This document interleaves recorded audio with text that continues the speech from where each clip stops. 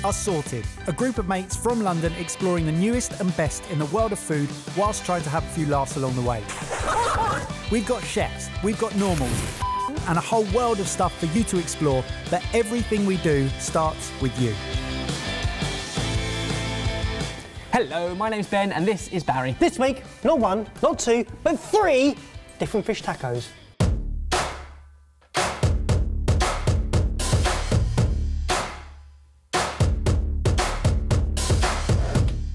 Hello everyone, in front of us is the most excellent of days.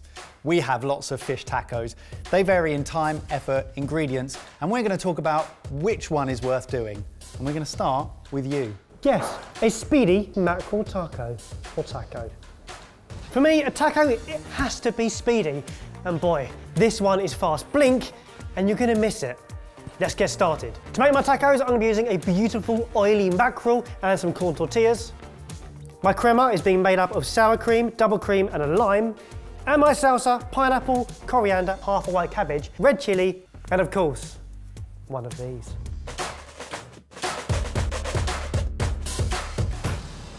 For my crema, sour cream, double cream, and a lime into a bowl and mix it up. And don't forget to season.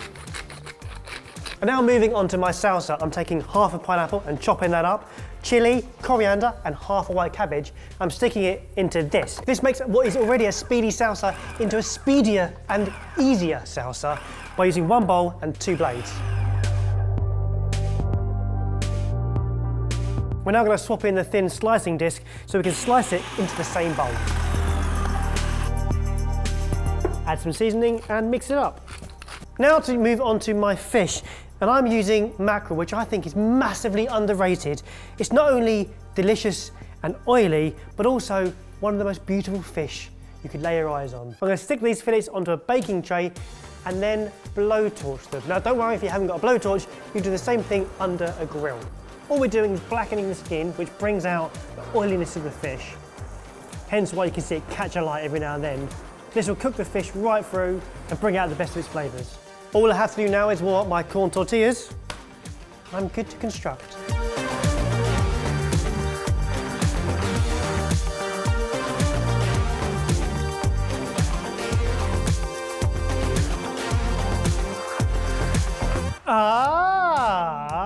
Speedy and summary. Pretty good, pretty good.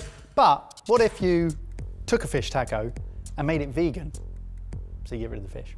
So yeah, technically it's not a fish taco, but if you're looking for a fish taco and you don't want fish or dairy in your taco, this is a delicious taco. I'm absolutely going to town with these, so there's quite a lot to do, but I'm hoping that they're going to hold up in comparison to the other two. Here are my ingredients. For my aubergine filling, 2 aubergines, plain flour, corn flour, salt, sesame seeds, chili flakes, nori sheets, and sparkling water. I'm going to make a banging pickle to cut through all that delicious fried fat by pickling a red cabbage in some cider vinegar, some sugar. For my creamy vegan white sauce, some herbs, mustard, vinegar, and some vegan mayonnaise. And to serve, flour tortillas and a shredded lettuce. So yeah, a fair old bit to do, but to make things a little easier, I'm using one of these. First, I'm going to make a pickle. Got to start that early because it's got to cool down in the fridge to pickle. Equal quantities of water and vinegar in a pan with some salt and some sugar. Going to bring that up to a boil and let it simmer for a minute. Meanwhile, I'm going to shred my red cabbage into thin slices using the food processor. And then all that delicious red cabbage goes in with your vinegar mix. Make sure it's all nice and covered. And then that simmers away again for another 2 minutes. Swap out the thin slicing disc for a thick one. I'm going to slice up an entire lime, which I've never done before. Whoa! Look at that. The lime, cabbage, and all the liquid goes into a bowl. Give it a stir. I'm leaving that to cool down while I crack on with all the other stuff. Going to quickly knock up my vegan white sauce, vegan mayonnaise, adding in some American mustard, cider vinegar, same as we used before, oregano, celery salt, and onion granules. Stir it up. So in order to hold up against the other 2 fish tacos, I want to try and emulate the fishy flavour that you would get without using fish. So in a spice grinder, I'm using nori sheets, chili flakes, and toasted sesame seeds to create that lovely, delicious umami-ness. Gonna going to slice my aubergines into chunks about this size, and then they get tossed into my delicious powder. So the reason I've used a spice grinder is because it's humanly impossible to get the nori that fine. And look at that. You get a beautiful, even, fine coating of the whole of your aube. Nearly there. Gonna make a batter now using corn flour, plain flour, salt, and enough sparkling water to get a consistency like this. And then the aubes go into the batter. Just gonna give these a flip, make sure they're frying all over. And finally, I'm fishing my aubergine out of the oil and putting it on some kitchen towel to drain. Gonna get a nice bit of color on my tortilla by chucking it in a dry, flat pan. Let's construct.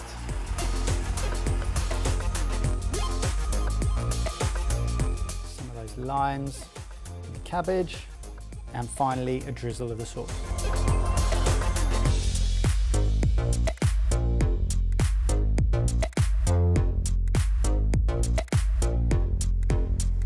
I like that. Pickled cabbage, Baja style, but not classic. If you come over here, we have the classic fish taco.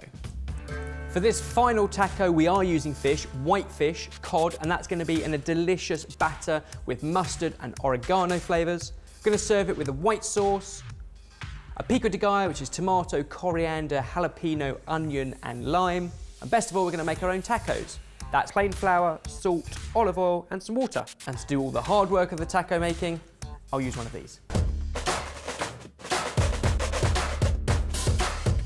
And that's where we're going to begin. Plain flour with a little bit of baking powder, salt and olive oil into our bowl of our stand mixer, and with the dough hook we're going to begin to knead it together. Then add in the cold water and knead for about 5 minutes until you've got really soft, elastic dough. One of the most delicious things about this recipe is the classic Baja style. The fish goujons are cooked in lard. So whereas the first one was the oily mackerel, needed no oil, Mike's was vegetable oil, this is lard. Heat it up in a pan. While the dough kneads away for 5 minutes, that gives you time to dice up some tomatoes. Take out the middles and dice them nice and fine, and then add to it finely diced onion, coriander, jalapeno, and juice of a lime. Season up, and that's the pico de gallo.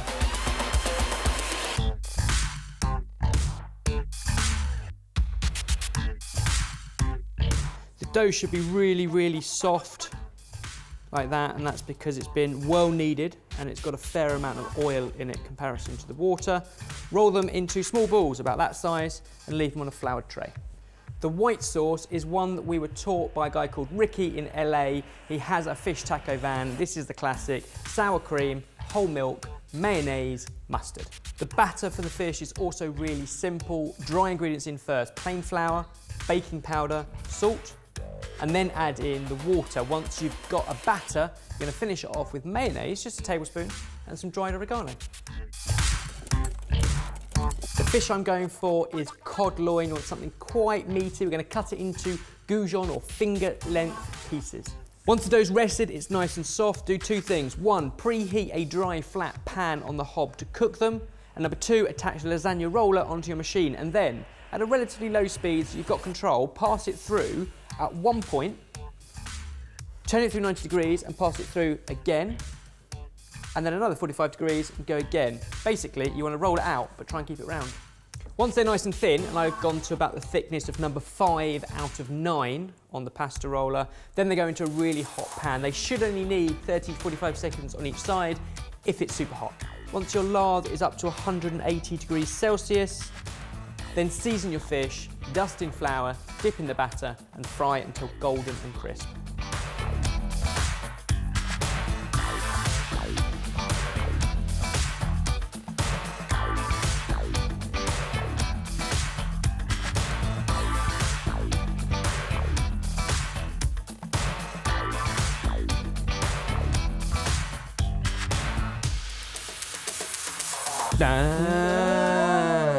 See? Right, well, we need to start by eating them, so let's get stuck in.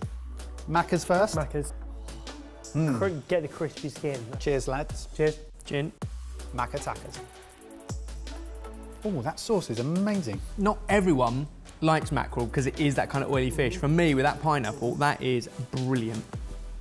So how long did that take you to make? About 10 minutes. 10 minutes. It's pretty good. If you've got a craving for a taco. Right, I'll talk about something that's not only not bad, it's not terrible. Done. And it's not fishy. So try my vegan aubergine. Oh, I nearly went for it. Cheers. Chink. Cheers. Chink. I know. That's a bit special. Oh, you do not miss the fish. I mean, it's not. Not at all. Well, the weird thing is, 75% of tacos probably don't have fish in the first place. It's only because we've called this fish taco that this stands out. But with the seaweed and the Baja style batter, but almost more tempura-like, because it's just sparkling water and flowers, it's really crispy. Tell you one thing, it was effort. It did not take 10 minutes. How many?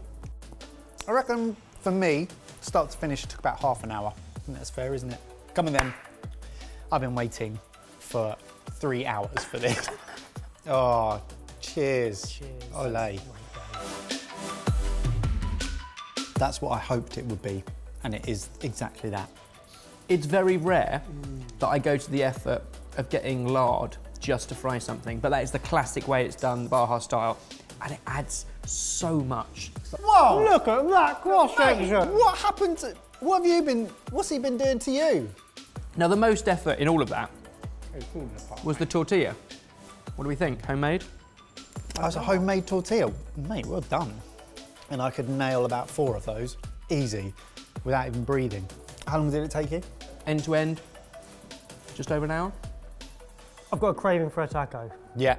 Grab and go. Boom. Fulfilled. 10 minutes. Midweek meal. Ooh. Could do that. Half an hour. Yeah.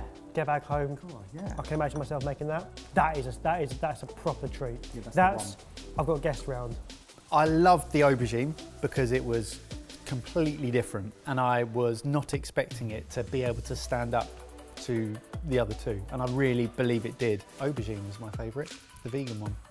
I think the vegan one was the cleverest. The one I would do, my go-to, would be the mackerel. Really? Blowtorch and the mackerel. I'm a big fan of mackerel. It's another good use for it, rather than the same things I always cook with it. That was clever. That was delicious. That one there with the mackerel is my go-to.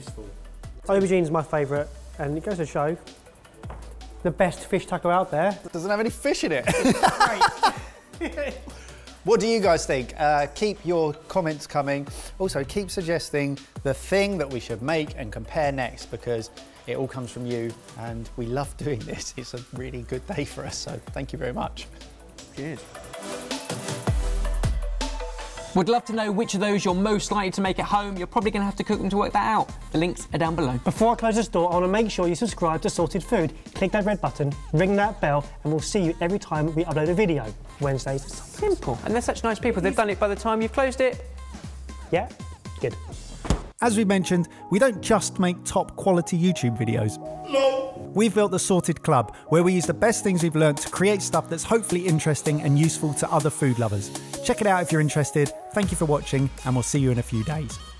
My bottom's fallen out. Oh, goodness. How did you do that?